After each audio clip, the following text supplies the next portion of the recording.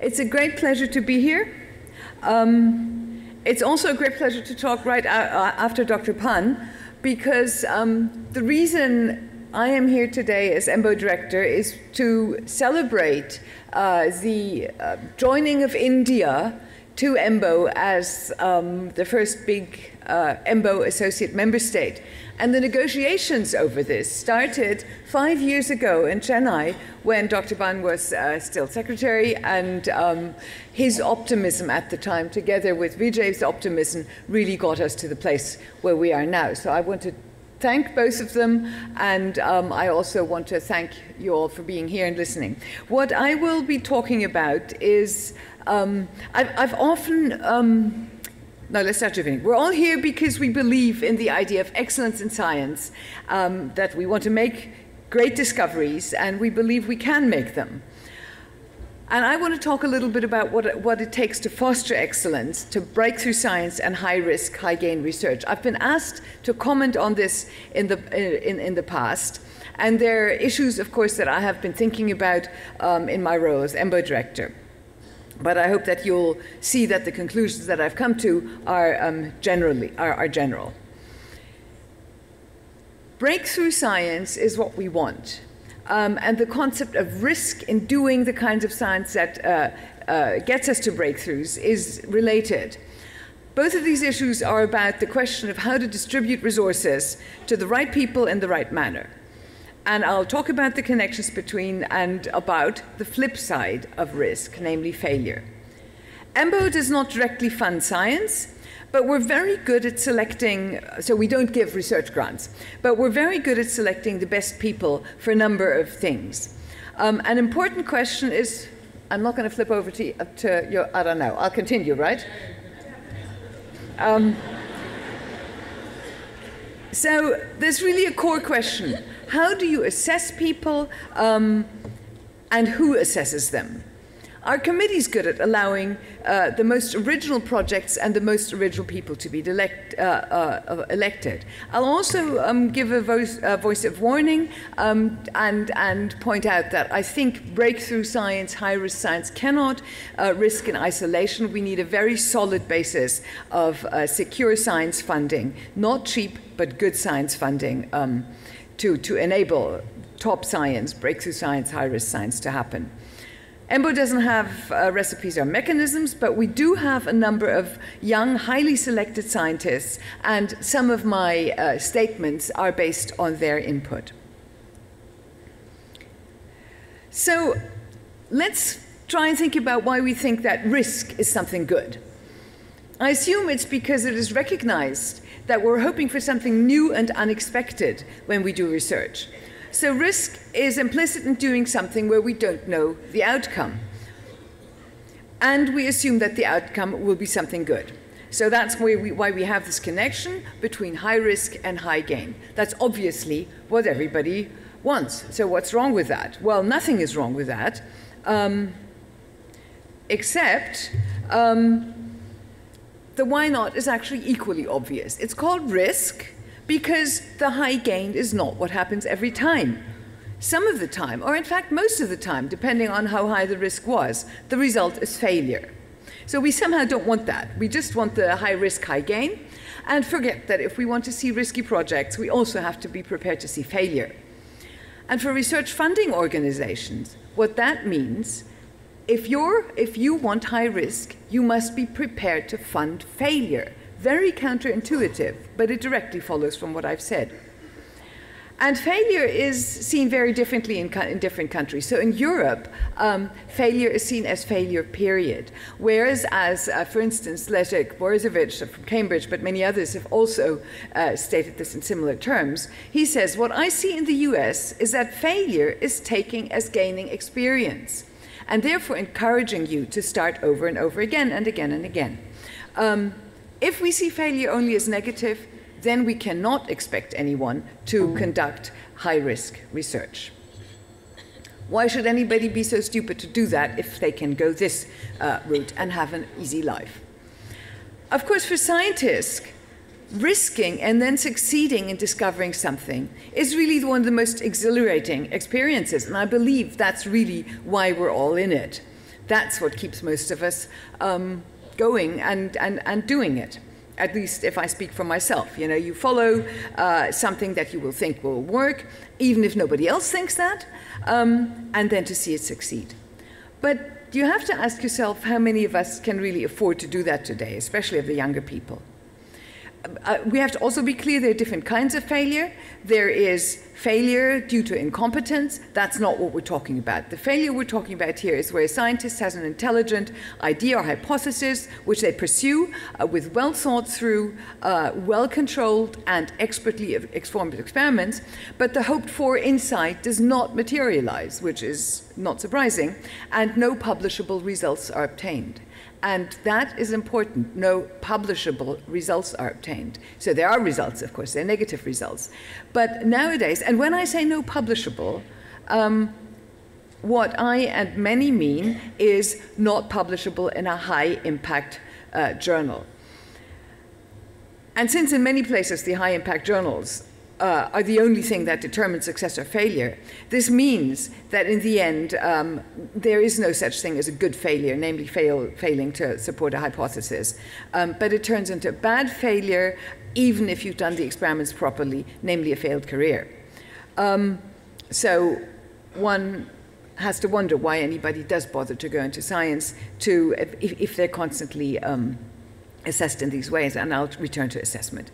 But let me first give you a brief overview from feedback that I've got from our EMBO communities about what it took them to succeed. And the communities I asked are really most highly selected communities. One are the gold medal winners. So these are the youngest, these are young researchers in Europe who are awarded for a fantastic discovery. So these are the ones who have succeeded. And the others are young investigators. And I really look forward to Indian young scientists becoming part of our EMBO Young Investigator Network. These are the ones who are selected just after having set up their labs, and they're selected on promise, on expected excellence. So we've got exactly those people from whom we want the feedback, and of course they're selected on past success, but they have not made their big breakthrough discovery yet. In the meantime, many of them have. So the people who were selected for these young investigator programs do go on to make fantastic discoveries. So gosh, that's hardly legible. I did get very good feedback, very interesting feedback, and actually many participated and were enthusiastic in providing answers. So here is what they said. Can you read it? No, you can't. Wow. Okay, so in terms of funding, they did not ask for more money, they asked for stable money, where they weren't asked every 5 minutes, what did you do with it, write a report, you know, how's your progress, have you published a paper after year one. They want freedom. They want to have the ability to make ad hoc decisions. So if they've applied the grant for X, but it turns out in year one that X isn't working, do Y. I mean, do the next thing. That's what happens to scientists. We have good ideas all the time. Let them be allowed to follow them. They want a good intellectual environment. They want colleagues who assess their work critically. They want to be challenged by critical questions from the colleagues that surround them. And they want a good infrastructure that enables them to do the research they want. So I think this was really interesting. They want to do risky stuff. They're prepared to risk it. They don't need tons of money for it, but they need these conditions. And these are not the conditions that usually apply. So if we agree that we're willing to, if we were, as a funder, prepared to fund risky research, then the obvious question is, how do we find the people who do it, and how do we identify the projects? We can't ask the applicants to say whether their project is risky, although some funders now ask to do that, especially the ERC in Europe. It's quite crazy. They ask the scientists to propose risky projects. Why can't we ask the scientists? Because, like I said, we think we have a good idea. We don't think of it as risky because we're convinced that we're right. So we can't ask the scientist. It's not us who think it's risky, it's the others. What this means is that it's really the funders who have to take the risk. And that is one of the hardest parts. And I'm afraid we've developed a bit of a pass the buck culture. A delegation system in selecting worthy projects. So scientists will come to funders, say, here's a great idea, give me money to do it. But the funders, of course, are very rarely individuals who make visionary decisions. Sometimes they are, Bill and Melinda Gates maybe. Instead, they delegate decisions, and they usually delegate it to committees. And since committees usually work by consensus, this is unlikely to favor risky, crazy ideas. Any crazy idea can easily be killed. Somebody in the committee just has to say, you know, where is the preliminary work? And how do you know it'll work? Well, I don't know it'll work. If I knew it would work, it would not be a risky project and would not be novel and original. So the question is, why is this mechanism of selecting unable to identify the most brilliant and original projects? Even if it's us, the scientists, who sit on these committees and who make the decisions at every point. I can think of a couple of reasons. One's that I've already mentioned, and that's the need for consensus. It's very well possible that every scientist on the committee is great and brilliant, but we all have different ideas, so it's very unlikely that we all agree on the distinction between a risky and a crazy experiment. We're all trained to be super critical on the one hand and trust our own interests on the other. So how are you going to get a committee together to agree on a crazy project? That's one thing. And another point is that in the worst case, the committee simply delegates further. And they delegate further to the journals. What do I mean by that?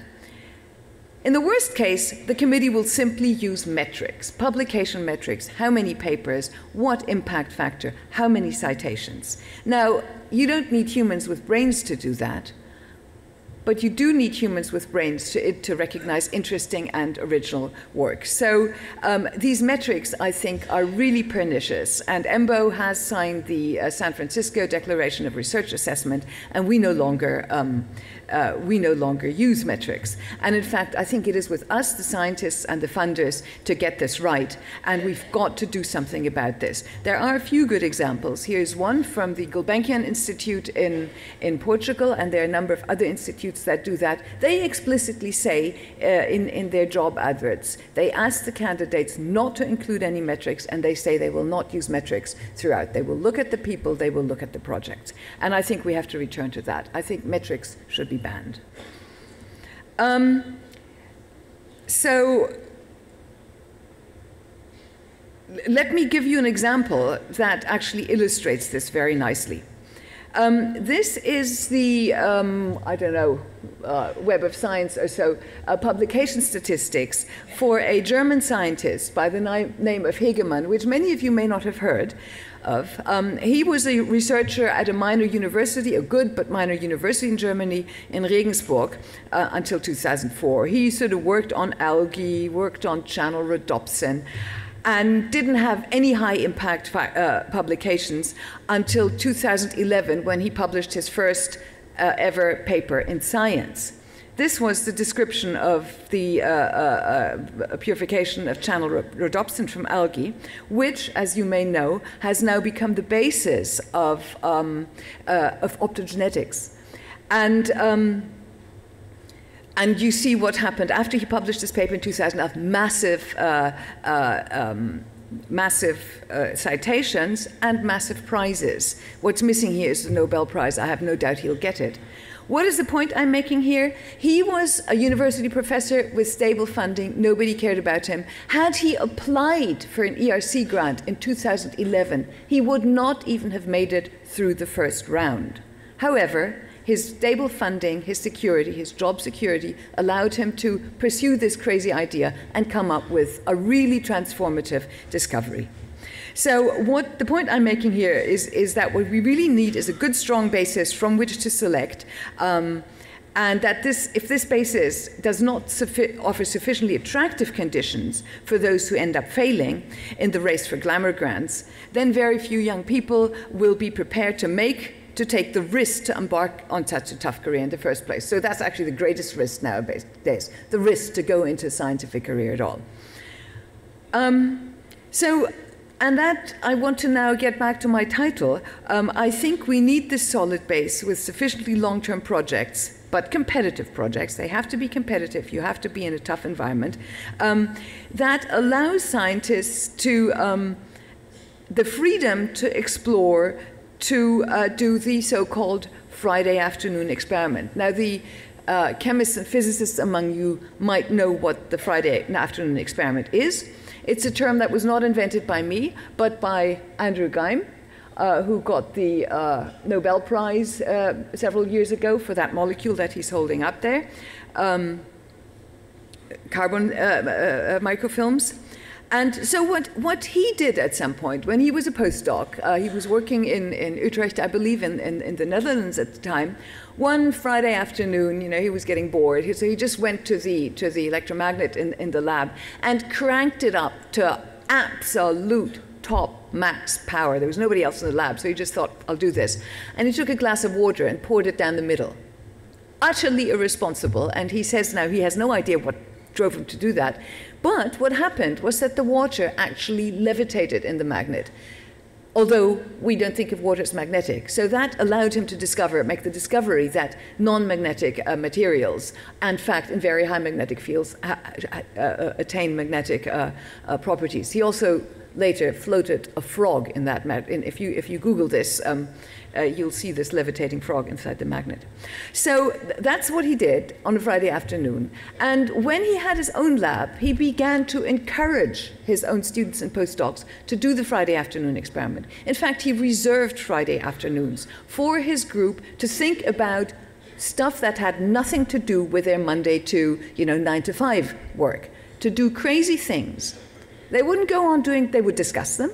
They would try and play around, and if things turned out not to be so much fun or not so crazy, then they would stop them. So there was discussion about it, but that's what they did. And actually, out of this, he made several more discoveries. Oh, here's the frog. He made several more discoveries. He discovered this gecko tape, which is based on the properties of gecko feet. And he discovered the thin carbon films. So the point about this is that he was not funded to do any of this stuff. He had stable funding for, I won't say what he did was middle-of-the-road work. He's clearly a truly brilliant scientist. But he had the freedom on the side to do crazy things without ever being asked, what are you doing with our money, et cetera, et cetera. And I think that's what we need to do in science. That's what we have to give our young people. And so in conclusion, I would say if we want to fund transformative breakthrough work, we have to not try to identify these particular individual breakthrough projects, but we have to fund securely, no red tape, no micromanagement, no constant control of our young scientists, but give them a secure environment to allow them to take risks. So fund well, fund long, no micromanagement, no red tape, and trust in them once we've selected them. Thank you.